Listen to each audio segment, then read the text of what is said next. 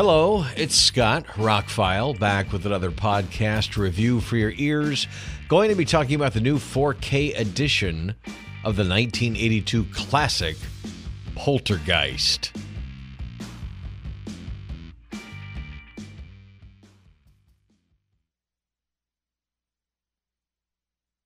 June 1982, man, I saw this in the theater. I went back and saw it again. This is one of my favorite movies. I haven't watched it in years. Holds up really well.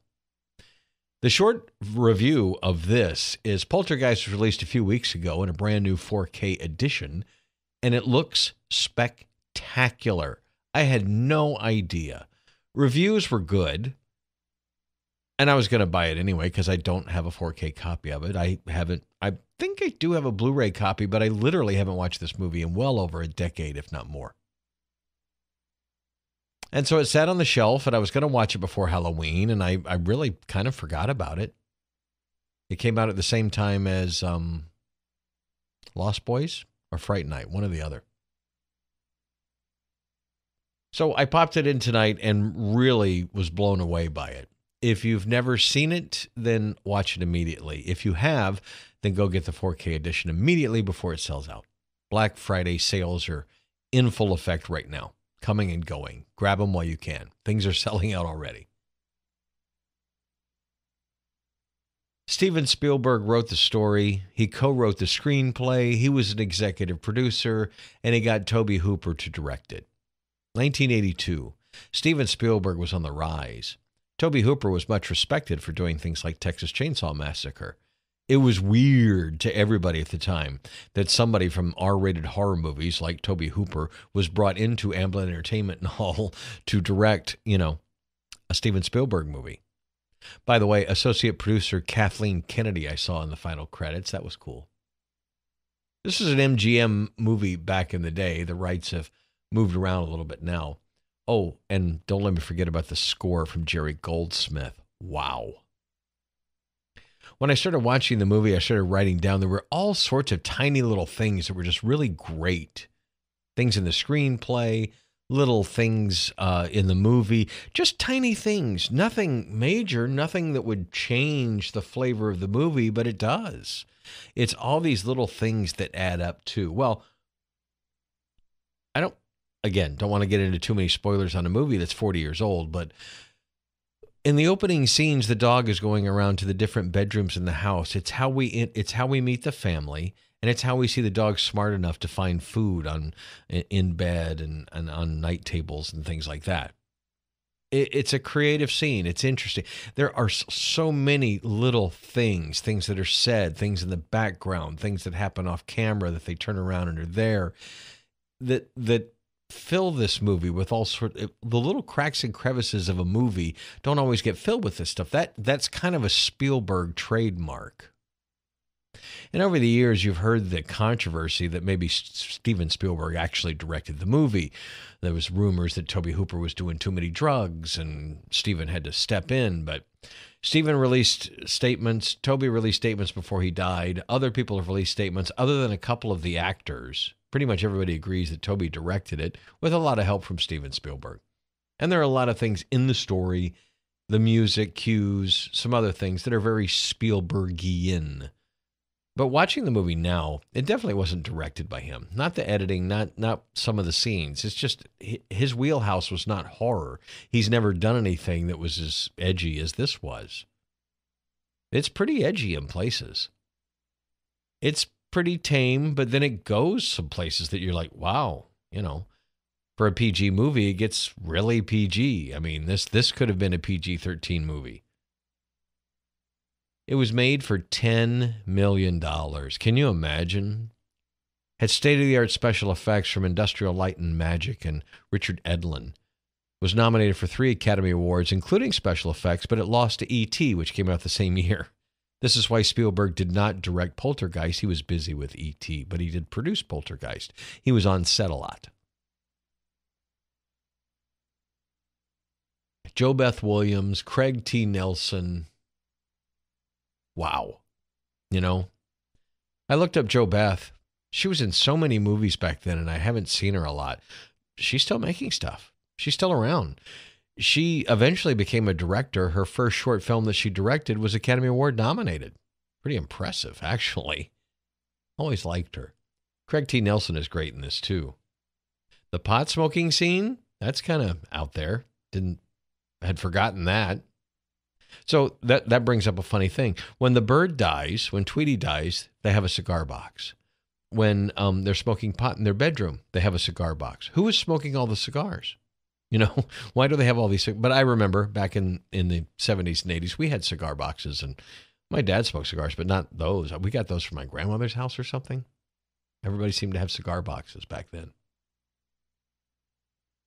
Jerry Goldsmith does the score, and I'm sorry, it's very John Williams-esque with the flourishes. It has hints of Jaws, you know. I could get into the symphonic terminology of some of the things that happen, but it's just a wonderful score. There's a lot of it that's not John Williams, but, you know, one thing that especially early Spielberg's movie have are great scores that help tell the story, and this one goes along with it quite a bit.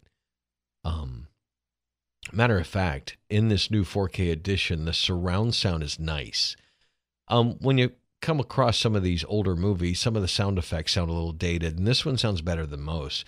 Not as good as something like Heavy Metal, but better than some of the other things I've gotten recently. But the music sounded wonderful. That's mixed beautifully. It sounds wonderful every time it swells into all the channels surrounding you. It's very clear and sounds very modern. Now, it didn't get a new Dolby Atmos mix, so there's nothing that really falls out of the sky, but it does envelop you. It's a pretty good mix. It sounds like it's the one that was on the previous Blu-ray, but I'm not sure. But the picture. Some scenes, the movie still looks like a dingy 1982 movie that it always has, but other scenes look so spectacular. In the beginning of the movie, Heather O'Rourke, Carrie Ann, walks down the stairs to the TV that's flashing, and they use multiple strobe lights to get this effect of the flashes in the room. When she's walking down the stairs, it is so clear it is almost three-dimensional. You get an almost 3D image of her walking down those stairs and into that more cavernous room. And walks up to the TV, and as she's talking to the TV, her face is lit up by these strobes, and it's just sharply bright. It's hard to describe. But as it flashes, it's just incredibly sharp, like it's a brand new film. There's some outdoor scenes that look that way as well. It's a native 4K transfer. They've really done a great job. It looks very filmic. It looks very much like a movie from 1982, but like there's no print damage. It looks sparkling. It looks like, you know, this is the best the movie has ever looked. And it's one of my favorites of all time. This is the best it has ever looked. It would be nice if there was an Atmos mix, but it doesn't sound like they had the pieces parts to do that. So I haven't really gone through the extras. The Blu-ray included is new. I confirmed that online. I did not check it out or watch it. But it also has the extras on it, so I'll go through that at some point. Poltergeist surprised me in how smart the script is. The writing is great. How well it's acted. Everybody's great in the movie. Even the child actors. Wow. And the funny stuff and the timely stuff and the little things, the tiny little things that filled out the scenes that made it look like a real family, made it feel like a real home. You just don't get that in some modern movies. You see people come in from school and they throw down their book bags and they go up to the room and all that kind of stuff, but there's not the little things that happen in a family. And this movie's chocked full of those little things. Little jokes, little things that happen. It really makes a difference in making you feel like a family. And the fact they don't go to the police and they reach out to these paranormal investigators, then the paranormal investigators get shocked. The movie plays out very well. And again, not to get into too many spoilers, but the fact that we have a happy ending and then the movie's not over yet. Some movies are really trying to do that now, but it's been a while that we've had that kind of false ending and it continued on. This movie just went up in my estimation. You know, it's one of my favorites from the early 80s. And now I'll pull this out anytime. It's a really great movie. How shockingly good. Probably from a 4 to a 4.5, I would say. And 4K is the way to go. Looks amazing. There's a lot of spectral lights, and they use strobes and other bright lights at the time to simulate these things on the actors' faces when they were going to put in the special effects after. Amazing. The movie looks incredible. Sounds great. Definitely doesn't sound its age. It's a nice package. The steelbook, by the way, is matte finish, so it won't show a whole bunch of fingerprints. It's of the scene of Jo Beth Williams trying to climb out of the pool that's being dug in the backyard, and the rain's coming in. It's basically two-tone gray black with her red dress. Artwork's okay. I think I like the artwork on the regular 4K a little bit better, and the original artwork best, but the steelbook did come out pretty good. But packaging is packaging, and the movie looks great in 4K. Sounds great. Forgotten how good this movie really was. If you haven't seen Poltergeist in years, you remember the big stuff, but it's the little stuff that make it great, so go check it out. Poltergeist is available now. It came out at the end of September on 4K. You can still, I don't know if you can find the steelbook, but you can find the regular 4K. And like I said, look for those Black Friday sales. They're on now. Scott Hamilton, I'm ROCKFILE. Thanks for checking out this podcast. Many more on the way. Thank you for listening. Have a spectacular day.